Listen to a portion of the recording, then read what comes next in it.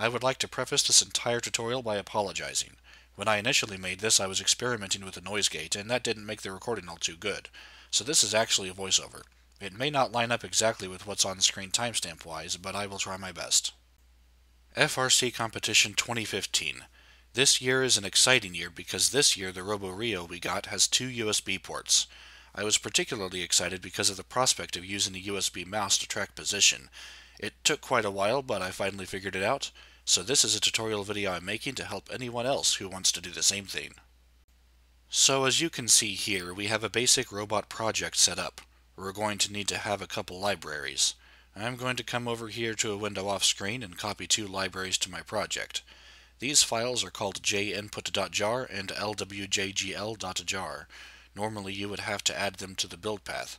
I already have it set up, but here's me doing it again anyway.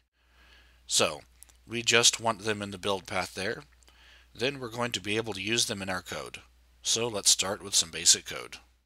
Alright, so just like magic, this code got typed up. Let me show you what it does. First of all, I created arrays for controllers and components. The controller list will be filled by controllerEnvironment.getDefaultEnvironment.getControllers. Then we iterate through that list. This is just for finding out what controllers are where. So it's going to print out the controllers' names and what type they are. Then, for each of those, it's going to get its list of components. A component is a button or axis on a controller. It works for mice, joysticks, actual controllers, and even USB keyboards, in which every button is a component. However, in this example I have only a wireless mouse hooked up to the roboRIO. Anyway, this goes through the list of components and prints their names. But we're not ready to run this yet. We require a certain library to exist in the roboRIO, and we have to change the permissions on a particular file, so let's get to that. Okay, so we're going to want a secure file transfer protocol to the roboRIO, which should be 10.first 2 digits of your team number, .last 2 digits of your team number, .21. Default username will be admin, and the password is blank. Then go to user/local/lib and copy a file called libjinput-linuxarm.so. Then we're going to come back to the file system and navigate to etc/udev/rules.d and open usbserial.rules as a text file. I already had another text editor open, so it popped up off screen. Sorry about that. Anyway, you're going to want to add the following. Kernel == event asterisk, name == input /%k, mode == 666, group == input, and save that file.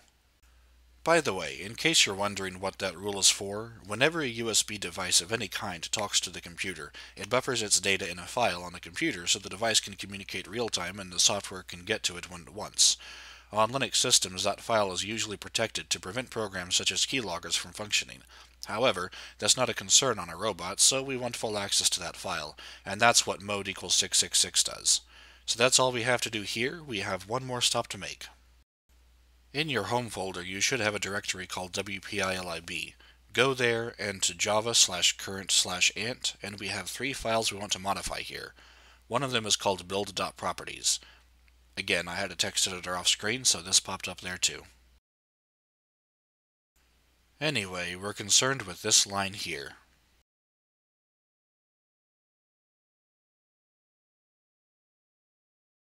This is the top of the file. We're concerned with this here under Libraries to Use. First of all, we'll create a new line and type library, and this is just like setting a variable, so you could call library whatever you wanted to. You could call it applesauce. Consistency is key. User.home is already pre-configured to be your home directory where wpilib is stored, and here we're going to put in relative to your home directory the path that points to jinput.jar and lwjgl.jar we copied earlier. For me, this is in my home directory /frc 2015 workspace /mouse example/lib. I then want to create 2 additional variables, jinput.jar, and this is not a jar file, just the name of a variable, and I'm going to set this equal to library/jinput.jar, and this is referencing the actual jar file, and I'll be doing the same thing for lwjgl.jar.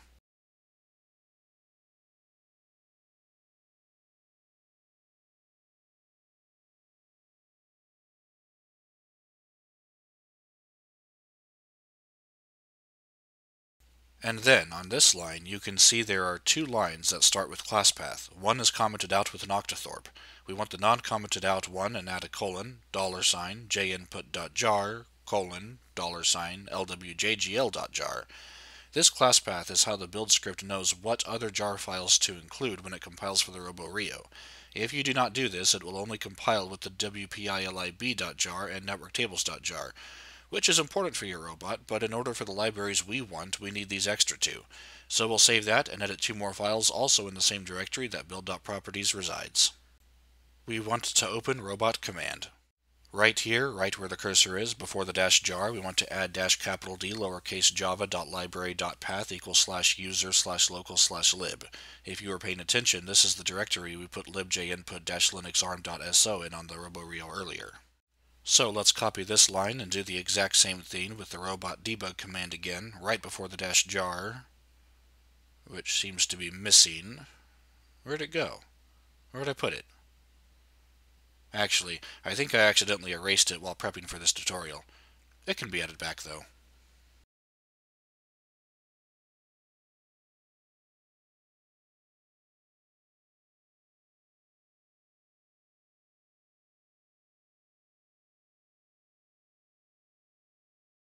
So just before this -jar, we'll either retype or paste what we just did.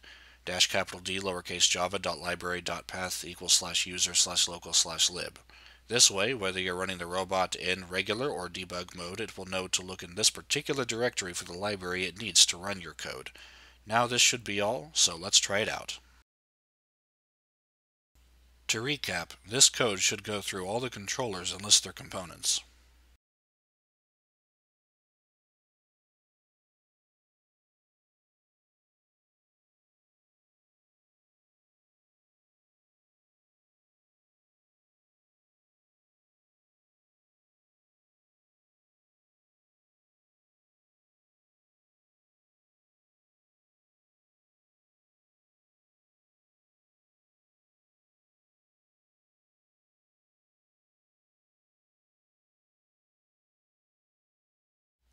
Okay, what you just saw was a Logitech USB receiver plugged into the roboRIO, which accepts input from both a mouse and a keyboard, and this library treated it as two USB devices, one for each type.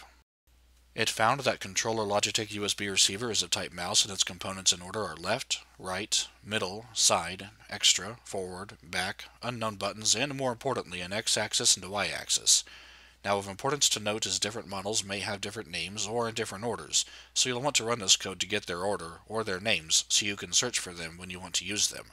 And now I'll write some code to actually get the values from the axes.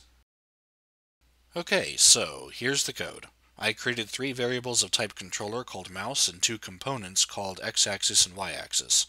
This will iterate through the controllers until it finds one of type mouse and set the mouse variable to that controller.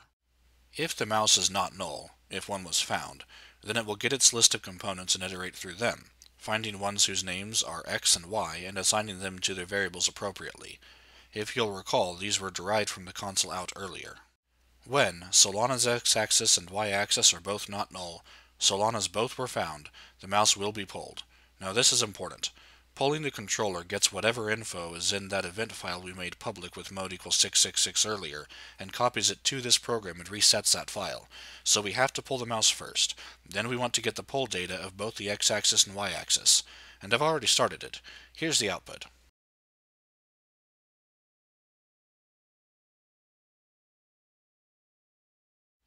This is updating every half second per what I wrote in my code. I'm moving the mouse and you can see the values pop up there. These are my delta x and delta y, or my change in them, not my absolute position.